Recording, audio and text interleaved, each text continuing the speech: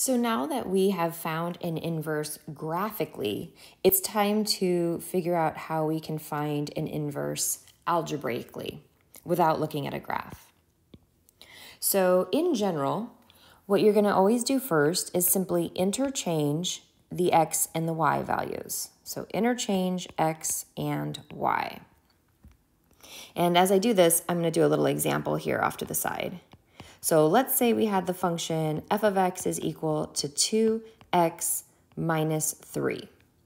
So remember, f of x is just a fancy way of writing y, so I would change that to y equals 2x minus 3, and then I would just interchange x and y. So that would become x equals 2y minus 3. Then you're going to just go ahead and solve for y. So isolate y. So in my example, I would add 3 to both sides. So x plus 3 is equal to 2y. And then divide both sides by 2.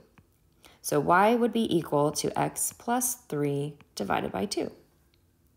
And in the end, you want to make sure that you go ahead and use the inverse notation in your final answer. So use inverse notation in final answer. And what I mean by inverse notation, you just don't want to leave your final answer as y. We want to be more descriptive than that. So go ahead and use the inverse of f notation.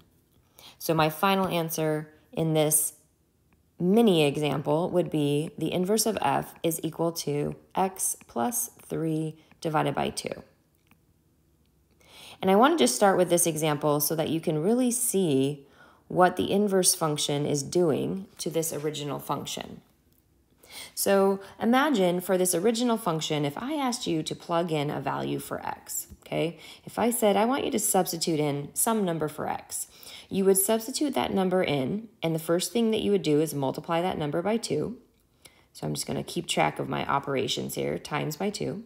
And then you would take that number and you would subtract 3 from it. Now look at the inverse function. If I were to ask you to substitute a value in for x here, the first thing you would do is take that value and you would add 3, and then you would divide that number by 2. So the key to inverses is seeing that every single operation gets undone. Instead of having multiplication by 2, in the original function, you see in the inverse we have division by 2 because multiplication and division are inverse operations. The original function has subtraction by 3 and the inverse function has addition by 3. So you can see every single operation gets undone. And not only do they all get undone, but they get done in the reverse order. See how we multiply by 2 first and then subtract 3 in the original function.